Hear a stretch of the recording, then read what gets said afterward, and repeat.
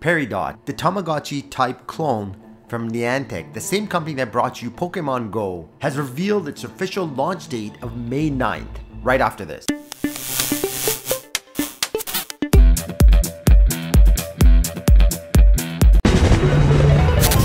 Now, if you're excited for this game to come out, you might as well pre-order it directly on the App Store or the Google Play Store, because those of you that do that within the first 2 weeks availability will get a special party hat cosmetic for your dot. Now, Niantic is working really hard and has high hopes for this game and hope to bring the same success that they had with Pokemon Go back in 2016. It's unfortunate a lot of their other games didn't do so well, from Harry Potter, Wizards Unite, Catan, World Explorers, and the cancellation of 4 other projects. They've also since laid off roughly about 90 employees, so a lot of things are riding on the success of this game. And if you're watching the trailer and you love these types of games, it's definitely something that will be very cool and a lot of fun. And we definitely can't wait for its launch on May 9th. But until then, keep on gaming. That's it for this one. Hope you all enjoy. Take care. See you all in the next one.